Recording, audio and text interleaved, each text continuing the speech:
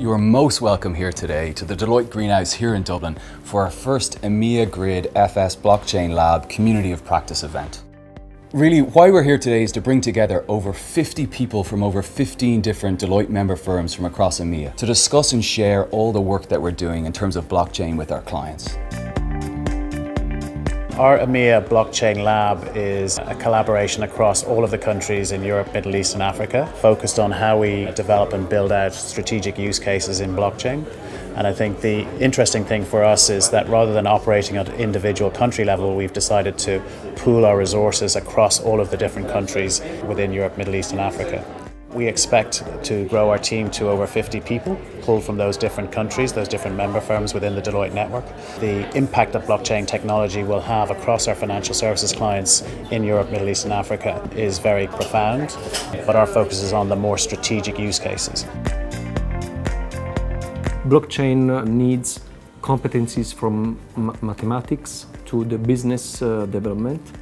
And so our approach is to get the best people from university and from the market and to define a very well-structured course in blockchain, because we are very well connected with the ecosystems like universities, startups, entrepreneurs, and also small research labs. Thanks to these people, we can prepare very good courses that we want to start from September. We can create and we can train 50 people by the end of this fiscal year. The blockchain initiative is speeding up. If you look 6 months back, there are very few blockchain initiatives. We see that the main drivers behind the blockchain in Norway, especially right now, and in Sweden, is mainly from the bank side. From our side, we see a really kind of big potential within the Nordic market, because we see that banks are very digital. Also, the consumer are very digital, so it's a digital mature society. So we see that there should be a lot of opportunities in the future. I see blockchain that will impact this industry very much. And first, I see banks and asset management impacted by the blockchain, as it is mostly transaction businesses. So the lessons we learn is, first, I think when we do use case, we have to start small, very focused on the use case and to demonstrate the added value of the use case, or the opportunity or the threat of the use case, but on the functional aspect, so very focused on functional side. Our client wants to understand is the benefits, the limitation of this but on the business side.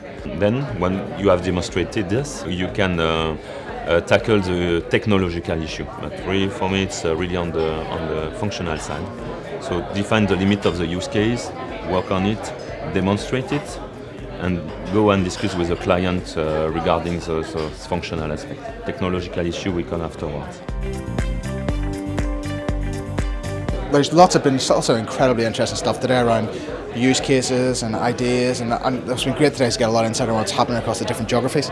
And the biggest thing is, it's not enough to just come up with the idea. It's when you can come up with the idea and couple that with what's the experiment you're going to do to prove out that idea. Then you're on the path. If there's a simple experiment you can do, you can execute it and then start kind of working your way forward.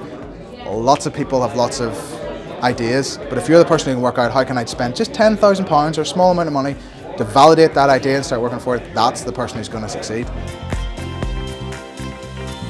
Get beyond the hype and ask deep questions, and the main question is, why do I need a blockchain? Blockchain is not just a distributed database, we had those. It's not just public key cryptography, we had that in the 90s. Blockchain is something more, is an independent, immutable, global, permission-led time-stamping system that allows to give a unique history to some kind of register.